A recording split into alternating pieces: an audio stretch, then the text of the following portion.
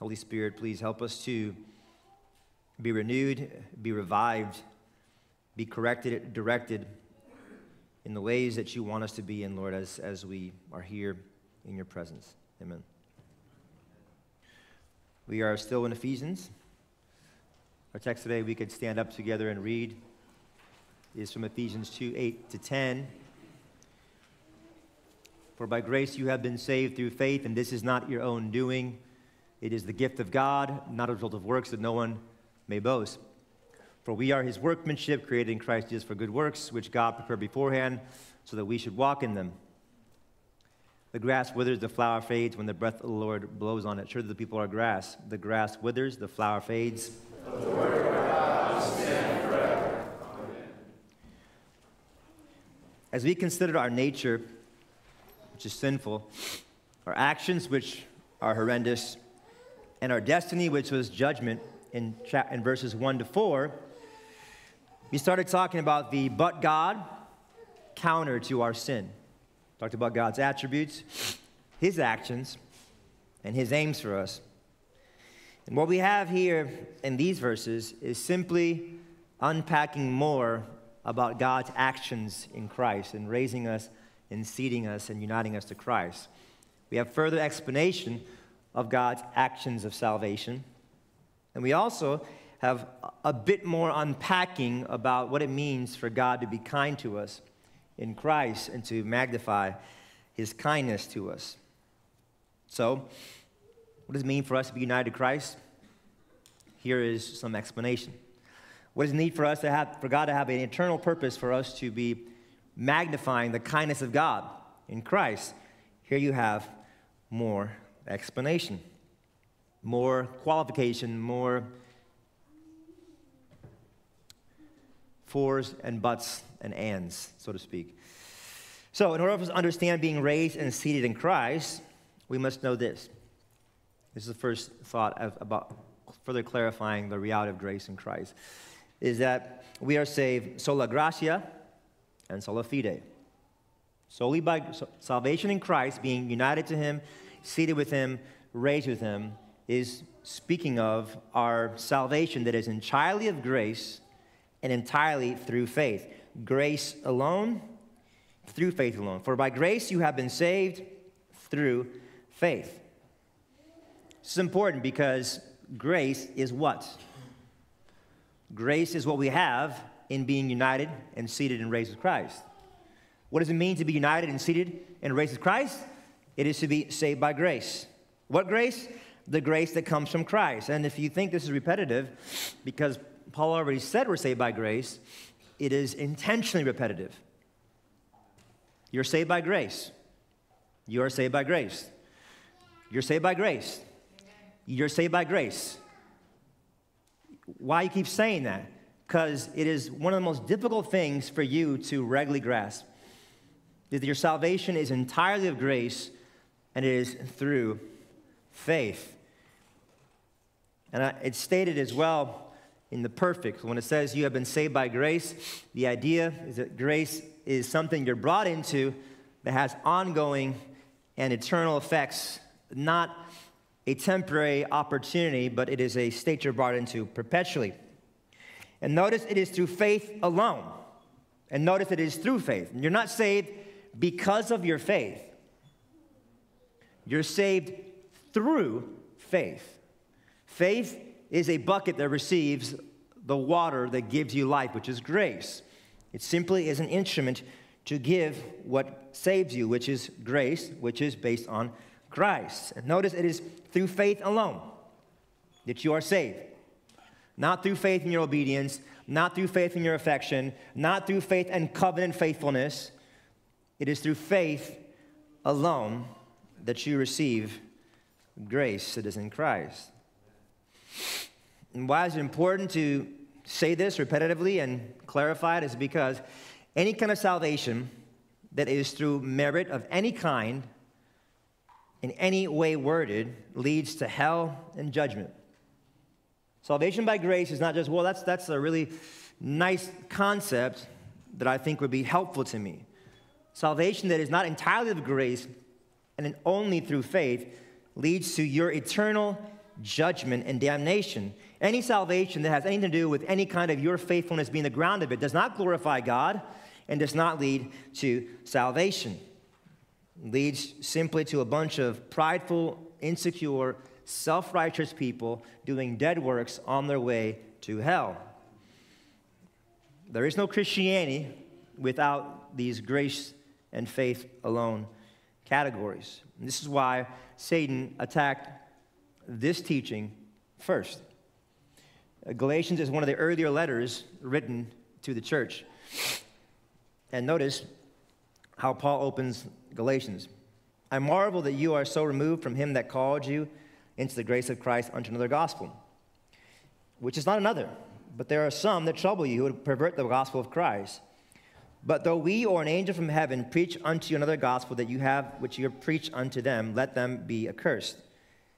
So basically, Paul says, if I preach something different than I already preached, if an angel comes down and says, oh, I got a new gospel, let Paul and that angel be accursed.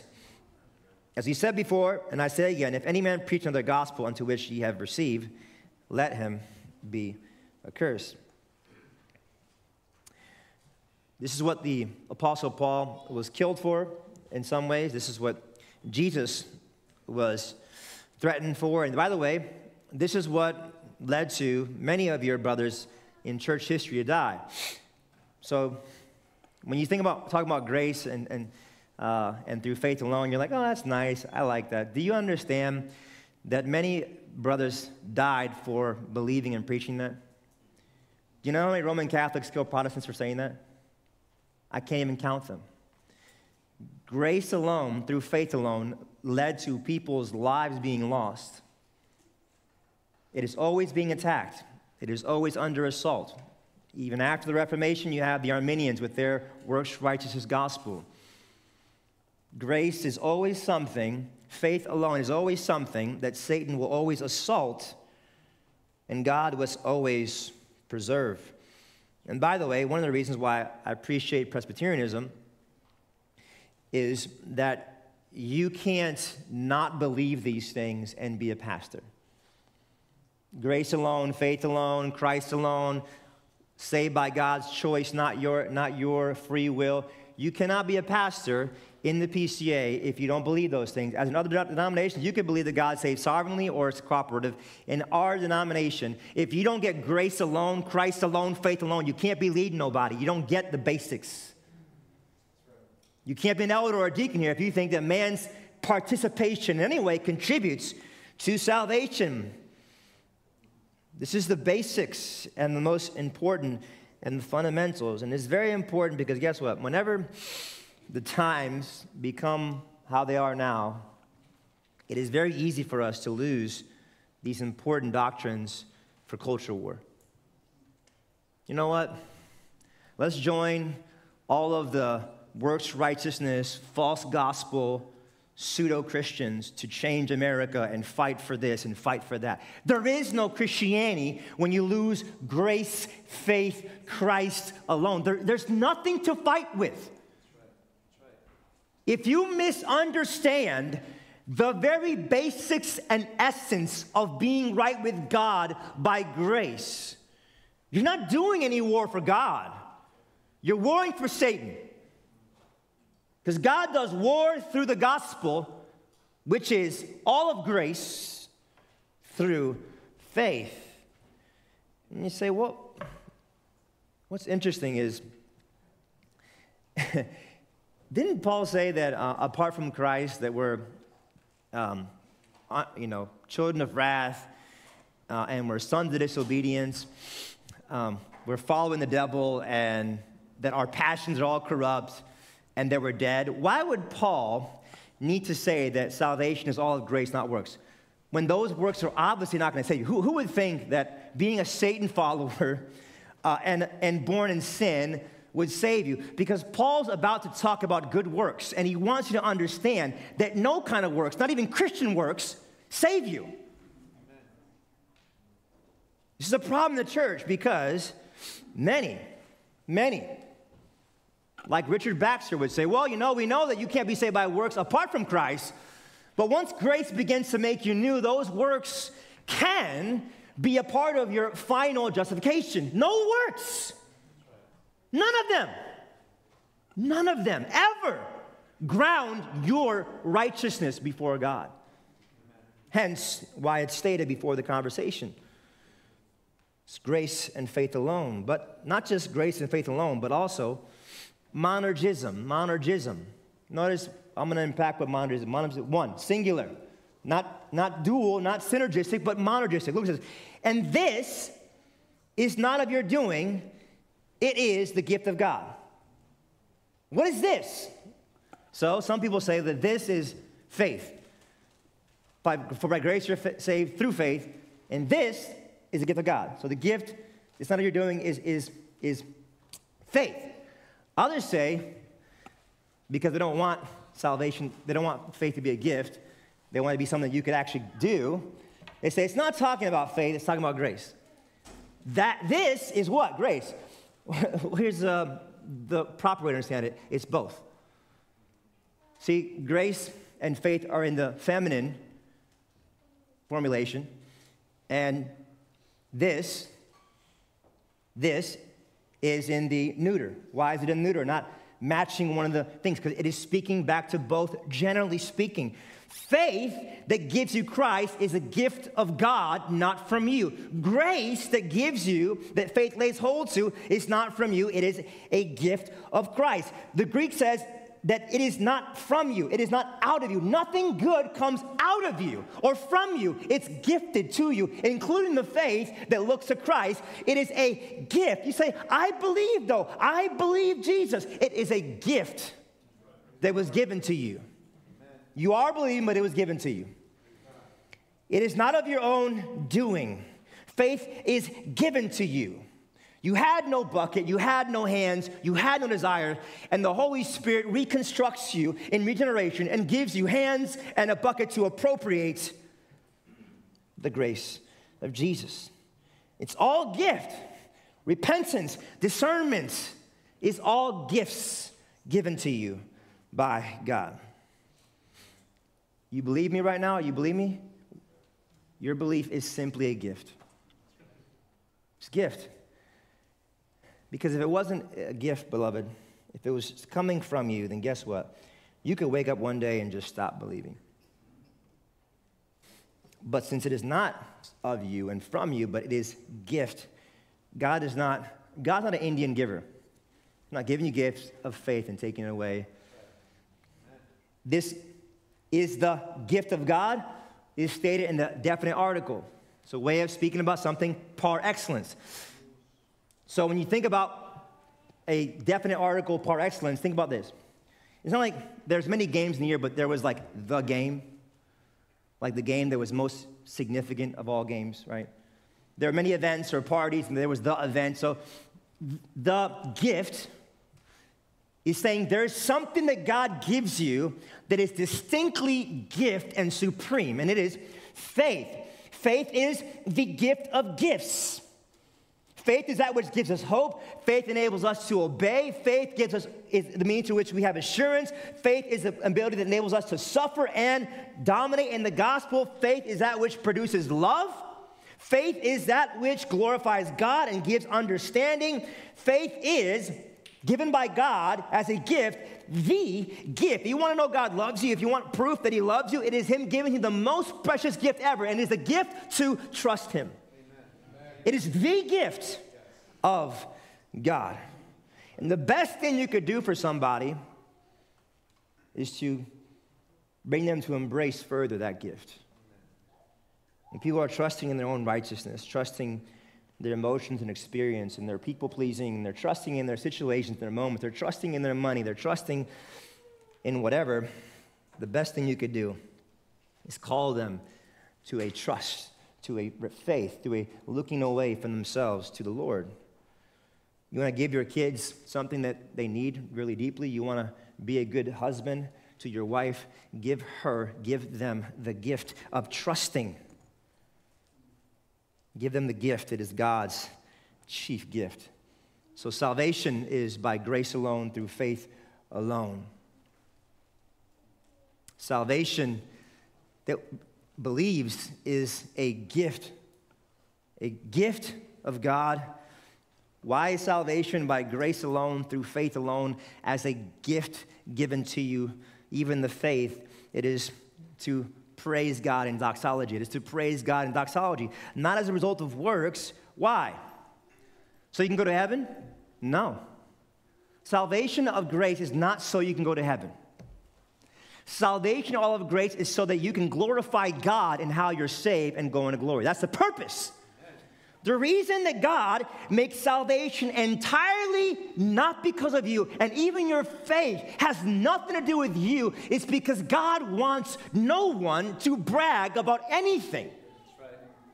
That's the purpose. So guess what? Any kind of grace that is a mixture of you and God, any kind of even faith that is because of you, is because man wants to brag before God. Man wants to compete with God, and God designed salvation so that everybody would be quiet and have no grounds of boasting, but only boasting in the Lord. Let me remind you of how God sees boasting with Nebuchadnezzar. Daniel 4. All this came upon Nebuchadnezzar. At the end of 12 months, he walked in the palace of the kingdom of Babylon. And the king spake and said, "Is not this great Babylon that I have built for the house of my kingdom by the might of my power and for the honor of my majesty?" So basically, like, man, look at all this stuff I've done.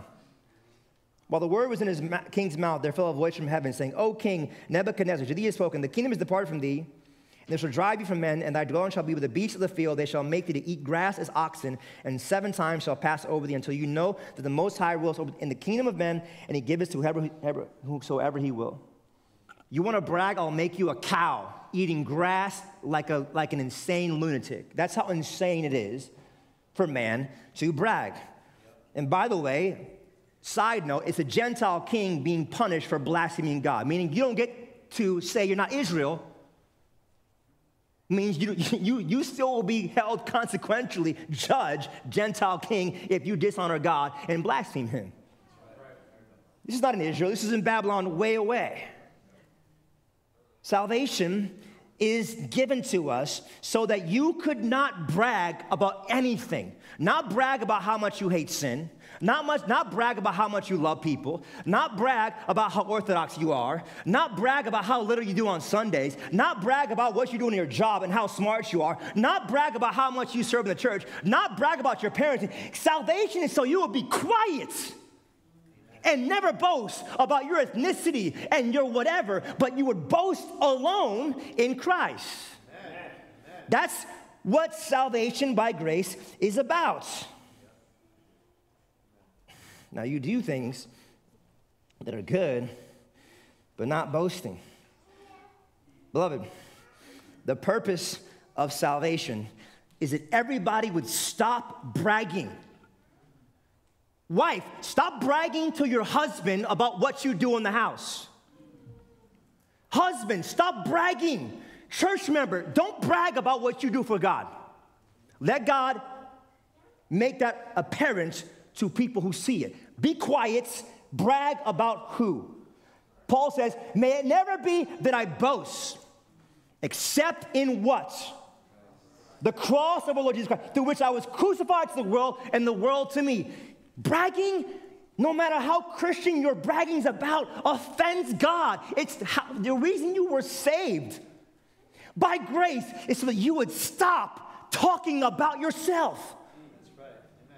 Stop bragging about yourself. Stop pontificating and virtue signaling, and that you will be humbled that God alone is the one that you brag about and virtue signal about. You were made and saved by grace so that you would be quiet about yourself and exult in God. Thus says the Lord in Jeremiah 9, let not the wise man boast or glory in his wisdom. Let the mighty man glory in his might. Let not the rich man glory in his riches. But let him that glorieth glory in this, that he understands and knoweth me. He understands and knoweth me. It's interesting. The Ephesians hearing this thing about salvation, and being saved by God, it would echo something they would have read all over the place in the Roman Empire. Here's something they would see in Rome with this language of Savior. To the cities of Asia, along with the citizens and the nations, Gaius Julius Caesar, son of Gaius, the high priest, imperator and twice consul, the manifest God from Ares and Aphrodite, and universal Savior of human life.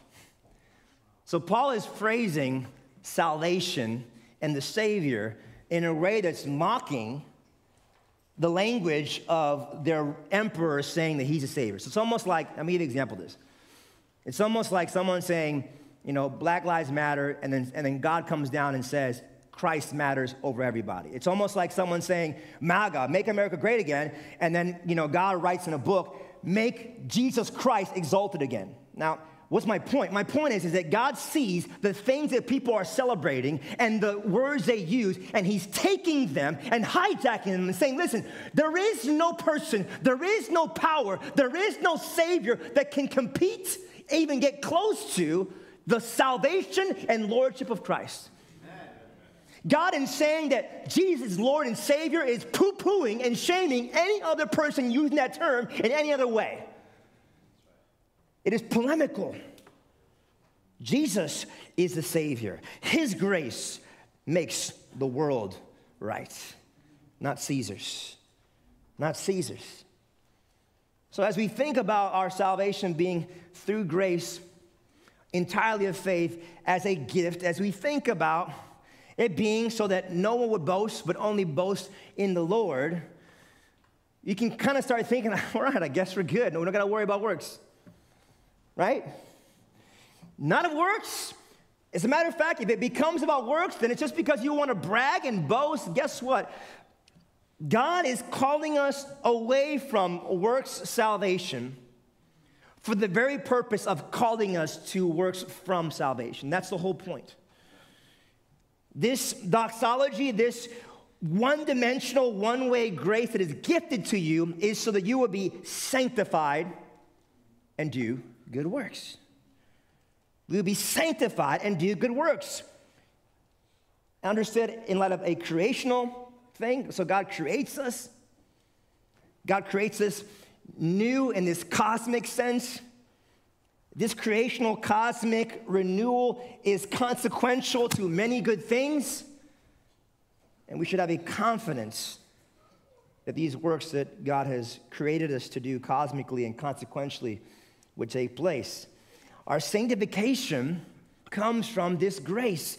This grace is creational, beloved, for we are his workmanship, created in Christ Jesus for good works. See, this salvation by grace is not just a concept of forgiveness in your brain. This salvation by grace is a recreating.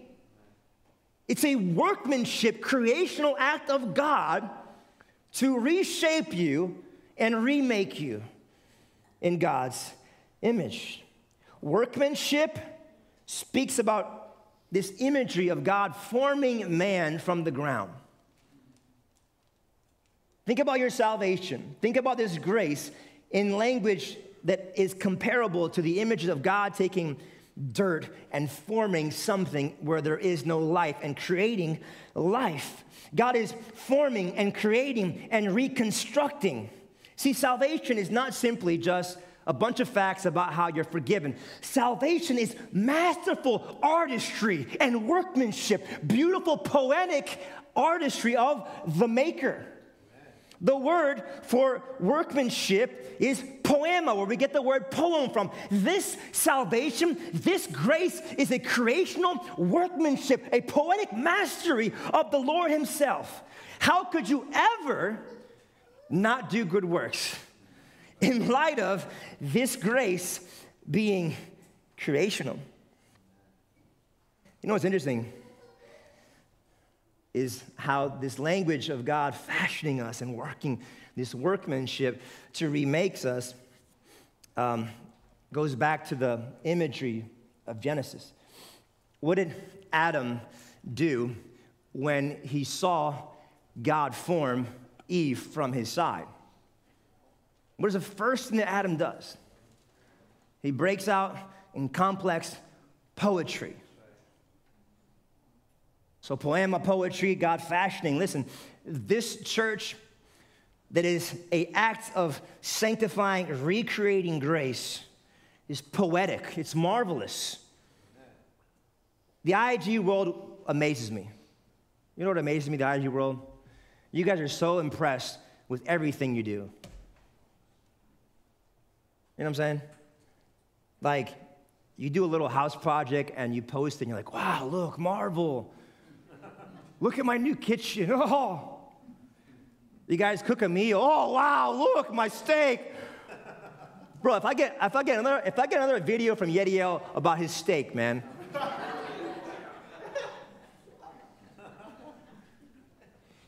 Oh, look at the cake. Oh, yeah. And you walk by God's masterpiece every day and don't marvel.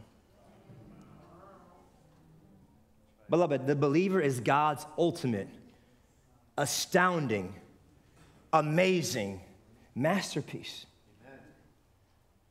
You want to know God, the artist, the creator, magnify his talents? Right. We are his workmanship, created in Christ Jesus. Beloved, once you realize that salvation is nothing less than a recreating, fashioning work of God, you will get your hands off his stuff and let him do his thing with his people. You won't get in the way of his workmanship. See, when God begins to work on us, we begin to not do the things that you want us to do, that you want us to do, because we understand that we were made for God. And you'll want to get in the way of God's workmanship. Let me tell you something. If God is working on you, and you're trying to get in, and someone's trying to get in the way of that, you better get your hands off God's work. He takes a lot of pride in his work. And he calls us to enjoy and participate, not compete and get in the way. See, this is important. This creational image is important because we're going to see at the end of chapter 2 is that God is still doing some construction on his masterpiece in this temple. It's this living, construction thing that is being built up. This fashioning and built up language over here is going to continue in the end collectively at the end of these verses. This sanctifying grace is a creational work of the master, but it's not just creational, it's cosmic. So you say that all the time. Well, it's just there, it's all over the place. It's cosmic. This word creation brings you back into all these imageries and phrases of Isaiah. So whenever the Bible speaks somewhere, it's already spoke somewhere else. So a lot of times, you'll hear a phrase, like, for example, like it says in John, that Jesus tabernacled among us. That word has a pregnant, long-term, inflated meaning beyond that word. So this new creation word has this ongoing, pregnant meaning all over the place. Let me read some verses for you that this phrase is connected to. In that day, Isaiah 19:18, 5 cities in the land of Egypt shall speak the language of Canaan and swear the Lord of hosts. So this is Isaiah looking to our day and saying that there are going to be nations that swear that they belong to God. And then later, speaking, it says, in that day, there shall be a highway out of Egypt to Assyria, and the Egyptians shall serve with the Assyrians. In that day, there shall be in Israel a third with Egypt and with Assyria, blessing in the midst of the land. Verse 25, whom the Lord of hosts shall bless, saying, blessed be Egypt, my people, and Assyria, the work of my hands. Egypt and Assyria are said to be the work of God's hands, in this way comparable to us being said the work of God's hands. Isaiah 66:22 speaks about this new creation, new heavens. By the way, when did the new creation begin to be created? According to Paul. Now. We are a new creation. The new creation is beginning now. Isaiah 66:22, for as the new heavens and the new earth which I shall make shall remain before me, says the Lord, so shall your seed and your name remain. And it shall come to pass that from one new moon to the other, and from one Sabbath to the other, all flesh shall come and worship me, says the Lord. There's one more verse being alluded here. Let me read it. It's Isaiah 65.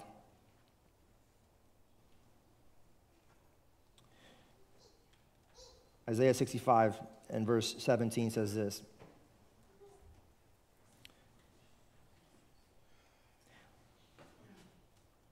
For behold, I create a new heavens and a new earth, and the former shall not be remembered nor come to mind, but be glad and rejoice forever in what I create. Behold, I create Jerusalem as rejoicing, and her people a joy. I will rejoice in Jerusalem and joy in my people. The voice of weeping shall no longer be heard in her, the voice of crying. No more shall an infant from there live but a few days, nor an old man who has not fulfilled his days. For the child shall die 100 years old, but the sinner, being 100 years old, shall be accursed. They shall build houses and inhabit them. They shall plant vineyards and eat their fruit. They shall not build another inhabit. They shall not plant another eat, etc., etc., etc., etc. So Paul is saying that this cosmic renewal has begun in its first phase in the new creation of you, beloved. Your new creation life, which is a work of God creation, is affecting everything in life in every single way. Not perfectly, not without sin. This is why a Westminster folk person said, a personal experience is improved for a universal advantage. Paul is saying in this phrase that the new creation fashioning work in you is going to affect much beyond you. It'll affect marriages. It'll affect families. It'll affect cities. It'll affect nations. It'll affect everything in the whole earth. And you say, wait a second, what? God's not a wimpy creator, beloved. When God works on something, it's really, really, really profound and powerful when he works. This work of creation and being renewed is going to have many, many effects on many, many things. This private new creation life will have a broad creational effects. A creational new creation life that doesn't affect more than your individual life is not biblical new creation sanctification. It's not. Being created by the ultimate maker and fashioner affects so many things all around.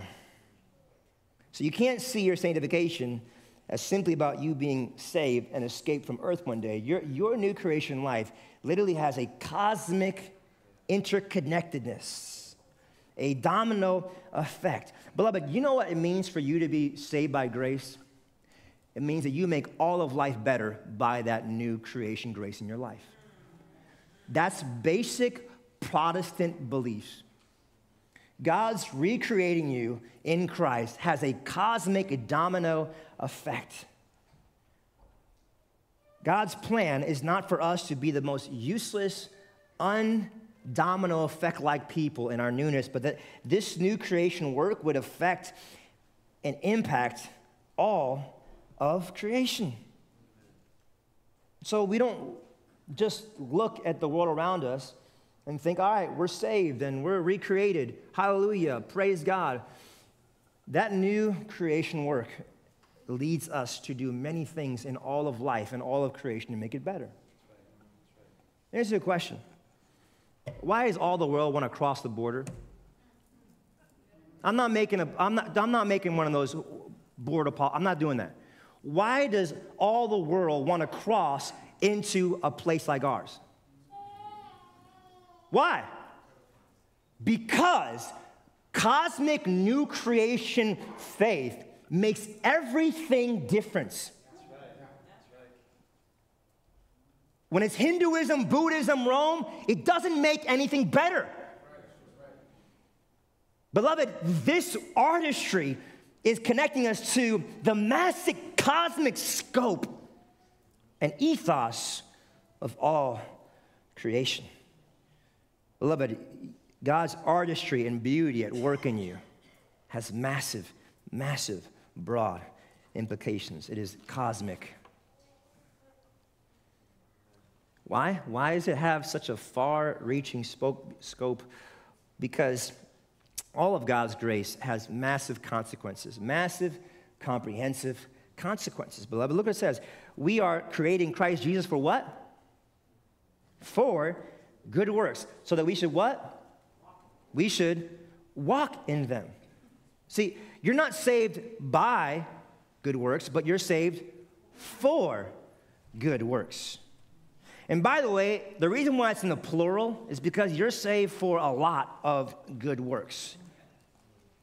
You were made for, and by the way, listen, this is not legalism, okay? Legalism is not embracing that you're supposed to be doing tons of good works in the name of Jesus. That's Christianity. You were made and created for good works. So when people like Tullian Division say Christianity is not about good people getting better, but bad people coping with their failure to be good, it's garbage. You were made and created and fashioned for good works. To grow in good works, abound in good works, not for you to realize you constantly stink in the name of Jesus and you need forgiveness. Yes, there's some of that in Christianity, right?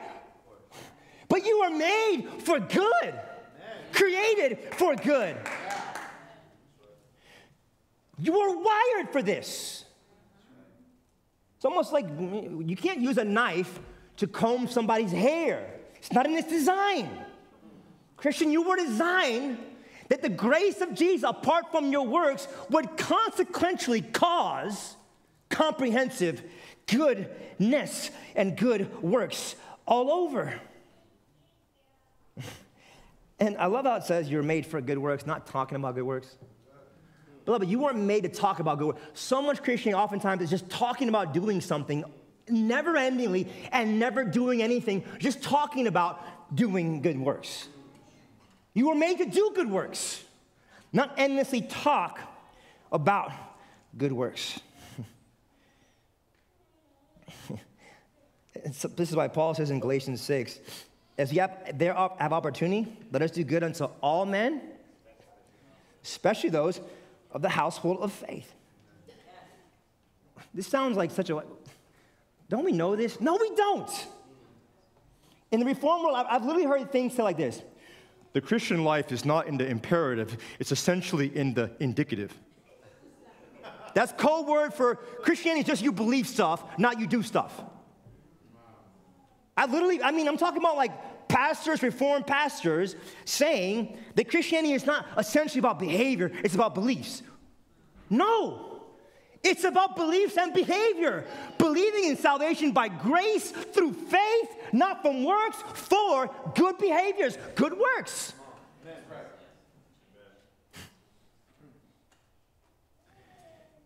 You should be committed to good works because you were made for them. And it's important to understand we're made for the good works that God told us were good works. Okay? Westminster Confession 16:1 says, good works are only such as God has commanded in his holy word. Okay? The good works that God has prepared for you are not whatever you think in your good intentions is good. There's a lot of that junk in the church, bro. My intention, no, it doesn't. Is it God's actual good described work? Is it according to his law? Okay? God alone, 22 says of the Westminster Confession, is the Lord of the conscience and has left it free from the doctrines and commandments of men. The good that God is calling us to is the good that he's told us is good. So, for example, spending half of your week not eating because you feel bad about your sins. God never told you to do that. God never told you to go walk on your knees up 1,000 stairs. Like, there's so many things that men preoccupy themselves with that has nothing to do with good works. And remember, beloved, when you insult people, you weren't made for insulting each other. You were made for good works. Ladies who tend to be more prone to gossip, you weren't made for gossip. When you gossip, you remember, I wasn't made for that. When you talk filthy and joke filthy, remember, you weren't made for that. You were not made for that. You were made for good works. When you see yourself as a person who's always in some fight and some quarrel, you were made for good works. When you're tempted to go home, spend the rest of your evening on the phone or on your TV, doing no good for nobody in your house, remember what you were made for. When you're too tired to do good works because you trash your body and you're hungover, remember, beloved, you were made for good works. Not getting over hangovers. Not being too tired. I remember I used to, people, Pastor Aldo, why you care about, eating right and health? Because when I would come home, I had nothing for nobody. Come home, you know what I'm talking about? Come home after 8 hours of work, boom, you're done. I was made for good works. Amen. Not for collapsing because I'm constantly mistreating myself and I have no energy to love people with good works. I was made for good works. When my wife has a bad day and she says something not nice to me and I want to go back and retract and be evil, remember, I was made for good. Amen. I was made for good works, not shade for shade. When young men want to be tempted, that Christianity is about getting together with your friends to smoke cigars and have cognac and do nothing to love the body of Christ. Remember, you weren't made to talk about the Reformation and not be those who are known, notorious for good works. That's good. That's good. You weren't made to talk about good works, but to do them. Many of them. Walk in them. In the same way you walked every step of your life in filth, this new creation grace, this fashioning is for you to walk all over the place for good works. Amen. You walk in this. You live in this. This is important because Christians tend to have this weird view of what it means to do good works. It's like the guy who leads something in church but does no good works with his family, and he's the most obnoxious husband, but he does good works in the church. No, you were made to walk all your life in good works, okay? Or it's a person who likes to do good works in the church, but everyone in the world thinks you're a jerk. But you're really good in the church in these little segments. Listen, you were made to walk everywhere in godliness. The lady who is awful to her husband and she wants to be a woman's leader for Bible studies. No, you were made by God and fashioned for walking good everywhere. Not this segmented piety, I like to go volunteer for the poor, go do my, kitchen soup stuff and live like a heathen. No, you were made to live all of your life walking in the beautiful mastery of your refashioning in Christ. You were made for this. You can't sit over and say, I can't. You were made for this. That's right. That's right. Like, I don't feel like I would. You were made for this. God made you for good works. Not talking about them, but doing them. This is my last thought. We can be very confident in this reality. We can be very confident. Why? Which God prepared beforehand that we should walk in him. So everyone in the Reform world, what's Reform? It's the kind of church that we're part of. They all talk about election, right? You're elected sovereignly by God, not by your doing, but God's doing. Your faith not come from you. Like, everyone loves talking about that. But guess what? You were elected not just to believe apart from your ability to believe. You were elected and predestined for good works. God's decree is not just about getting you saved. It's about walking in good works. So think about this. Lord, what's your will for me today? What's your predestinated will for me today? I do good. Yes, sir. Do good. What's the will of God for my life? Let me go around to all the weird prophets in Miami. ¿Qué es la voluntad de Dios para mi vida? Be good. Do good. That's it? Yes. Do lots of good in light of the immeasurable kindness and goodness of Christ. You were predestined and decreed not for feeling good, but doing good. Not getting your way, but doing good things.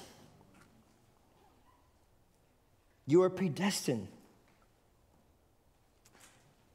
for good works. I just remember I had one of those days in my house where I don't know, I was the bad guy that day. And I was tempted to be, I'm gonna make them feel my anger today. Y'all laughing because y'all do this stuff all the time. And I remember I was predestined for good. Yeah. God has decreed that I would not be the whiny, pathetic victim, but to be good in my house. Who are you talking to? I'm talking to me. Predestined for good. Amen. Doing good. And what happens a lot of times, beloved, I'll close here, is that we tend to be legalistic about what kind of good that we're better at doing than others. You know what I'm saying?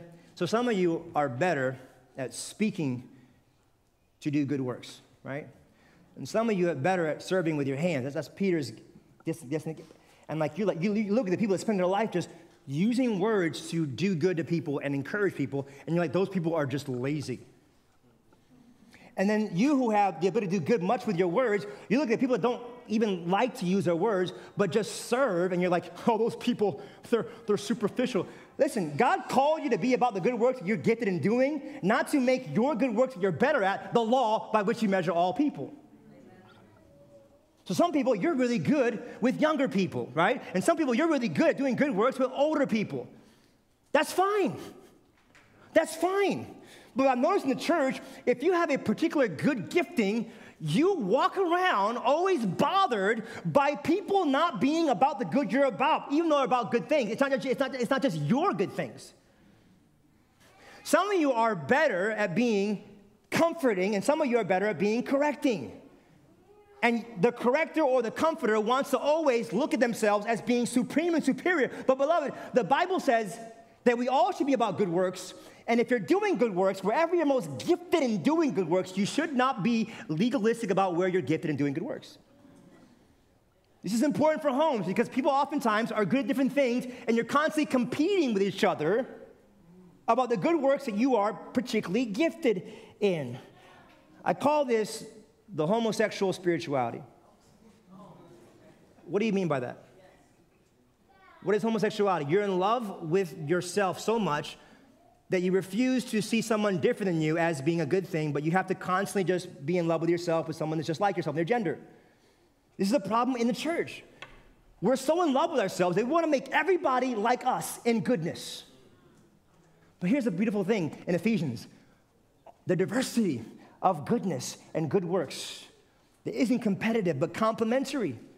If God, beloved, is making us for good works, predestining us for good works, you better be sure that Satan will be countering this all the time. All the time. He'll say, don't worry about doing good, someone else will do it. That person, they're struggling, don't worry, someone else will do it. Don't worry about doing good because God's sovereign. Don't worry about doing good in the world because you know what? The whole world's going to sink anyway, so that's how Satan talks to the people of God. He will always find a reason why doing good is not the good to do. You know what I'm saying? There's always, or don't worry about doing good because those people that talk about doing good, they're legalists that are not preaching the gospel. Don't worry about doing good because if you do too much good and focus on too much good, people are actually going to not like Christianity too much. So the more Christians are about good works, so guess what? Is it good? Is it a good work to not kill your kids? That simple question. Is it a good work to not kill your kids? So what does the devil do? Christians are very passionate about people not killing their kids, and Christians come up to us and say, if you really want to win the people, don't be about the good of not killing kids. Beloved, the more we're obsessed with good things, the more we love good, we're passionate about good, we're doing good, the better it is for God's kingdom and everyone. Because we were made for good works. So, this week, I want you to look at your life and tell me, are you operating in accordance to your design and your wiring? Okay? If you're not, remember what you were made for, and remember what grounds your ability to do good. It is being saved by grace, united, raised, and seated with Christ. You were made for good in all of grace. Let me pray. Father in heaven, I thank you for the wonderful truth that none of our works have nothing to do with why we are right with you, why we are justified and a part of your family. And we thank you, Lord Jesus Christ, that reality compels us, calls us, creates us, fashions us, moves us, drives us to do good works. Lord, I pray that the grace that we are hearing about and singing about, I pray that the meal of grace that we're going to partake in, that would propel us to many good works. I pray, Lord God, that every man here would go tired every night because of good works. I pray, Lord God, that those of us who are weary for doing good works, that we would understand that that was what we were made for. We were made to exhaust ourselves in doing good. Lord, I pray that those who doubt their ability to do good works, they would remember that this day they were reminded that they were created and predestined for good works. Lord God, I pray that the grace that we are enjoying here would make us eager to do good works. In Jesus' name we pray, amen.